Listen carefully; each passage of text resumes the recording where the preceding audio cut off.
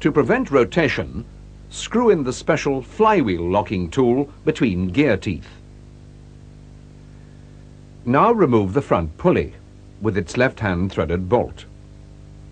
Move the engine control to the stop position, remove the fuel pump clamps, and then lift out each fuel pump and remove its shim pack. It is very important to identify shim packs with the cylinders they came from. The gear end cover can now be removed. Take out the flywheel locking tool and insert the special oil seal protection sleeve into the end cover. Unscrew the retaining nuts in this order.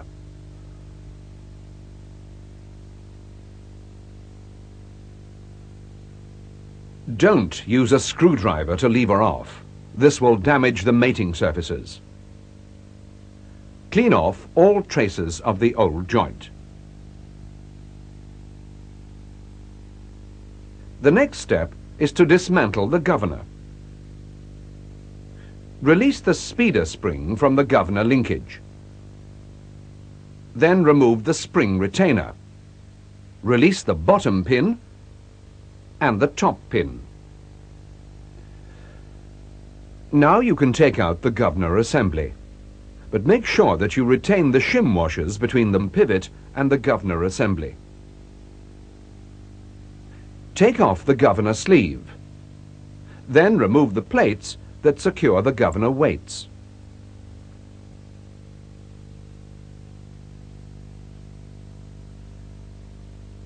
Next, the tappets and fuel pump cam followers. Extract them with a magnet, and then identify the tappets and cam followers with each cylinder. Finally, the camshaft. Turn the engine until the governor weight slots in the camshaft are vertical. Remove the two camshaft thrust plate screws and the control lever tension spring. Then carefully ease out the camshaft.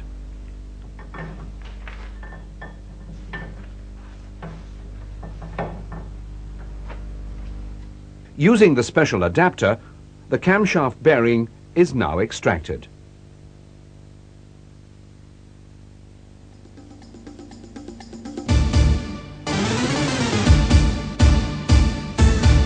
First, take out the oil pump secured by two bolts.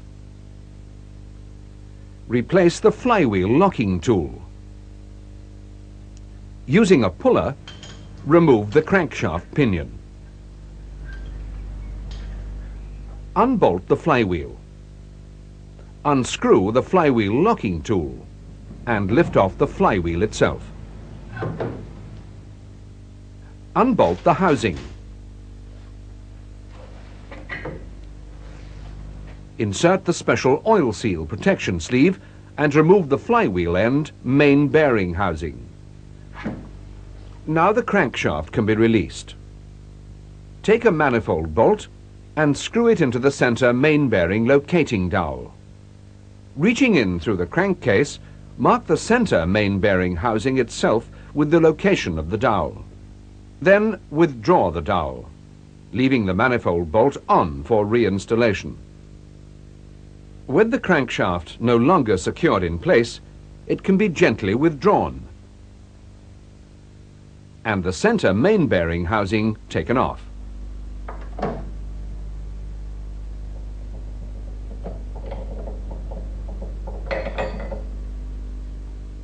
Finally, all the main and crankshaft bearing shells are removed using special tools.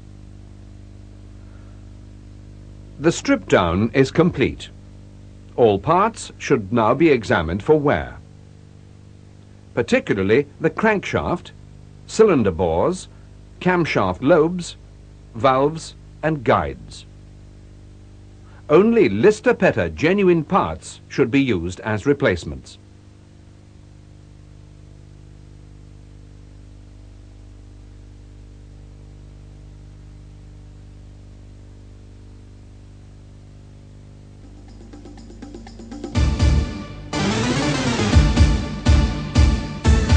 Begin the rebuild by replacing the main bearing shells in the gear end of the crankcase and in the flywheel end main bearing housing. The gear end thrust washers are replaced with the soft face towards the crankshaft. The centre main bearing housings, complete with bearings, are now fitted to the crankshaft. The crankshaft can now be replaced.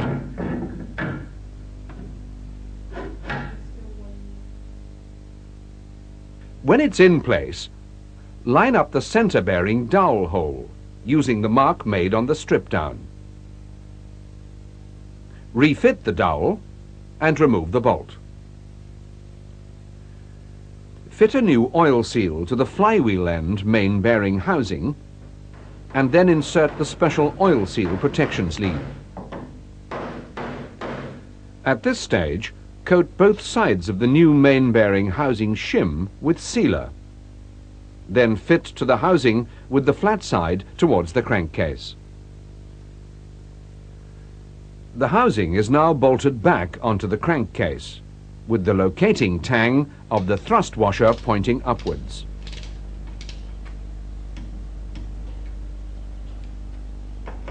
Now that the crankshaft is in position, check end float with a dial test indicator.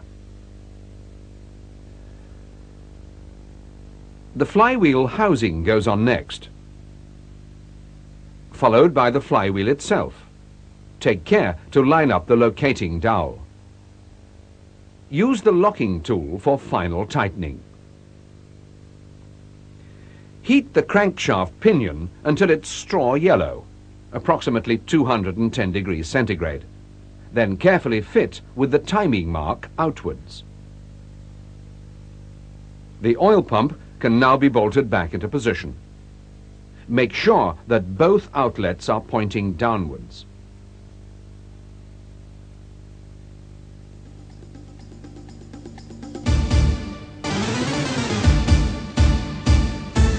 When you're replacing the camshaft, first fit a replacement camshaft bearing into the crankcase. Then line up the timing marks on the crankshaft and camshaft gears and check that the thrust plate is in the right position for the control spring. Put back the hydraulic tappets. With the fuel pump tappets, the long slot must point outwards.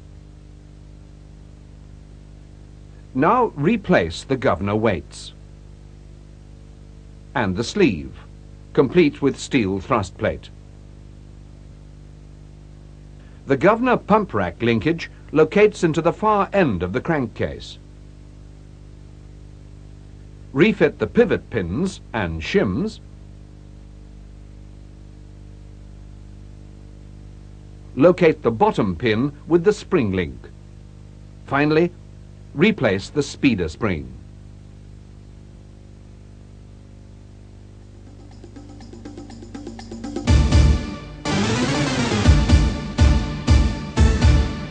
To refit the fuel pumps, first clamp the pump rack with the special rack setting tool. Then replace the fuel pump shims to the cylinder they were removed from. Rotate the engine until number 1 fuel pump tappet is in its lowest position. Insert the fuel pump, making sure that it's located with the peg in the rack. Turn the pump anti-clockwise until you can feel the resistance of the rack. Now fit the clamp and tighten down, without letting the pump move. Repeat for all the other pumps, and when the operation is complete, remove the setting tool. Should the fuel pump shims be misplaced, a piston displacement method can be used to find the correct number of shims for each pump. This is how it works. From the workshop manual, find the timing of the engine and the piston displacement dimension. Fit the piston assembly complete. Using a dial test indicator, rotate the engine clockwise until it brings the piston to top dead center. Then rotate the engine anti-clockwise until the correct displacement figure is reached. Once this is set, use a depth gauge to measure from the crankcase face to the top of the fuel pump tappet. Make a note of the reading. Subtract this from the dimension B given in the workshop manual, and the difference is the amount of shims you need. Repeat for any cylinder necessary, and when completed, remove the setting tool.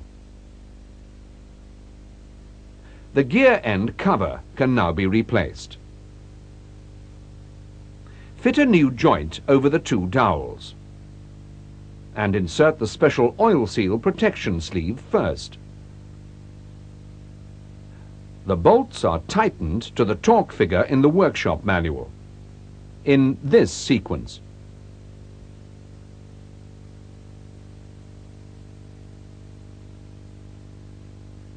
Use the flywheel locking tool to prevent rotation. Then replace the front crankshaft pulley. Note that the pulley has a left-hand thread. Now to adjust the engine control. Move the engine stop lever to the stop position. Turn the adjusting screw clockwise until it's clear of the stop lever. Then turn it anti-clockwise until it just touches the face of the stop lever. Tighten the lock nut. Find the fuel pump G setting from the workshop manual. Place the special gauge at the correct G setting between the top of the stop lever and the top adjusting screw. Use the lower adjusting screw to set the correct measurement.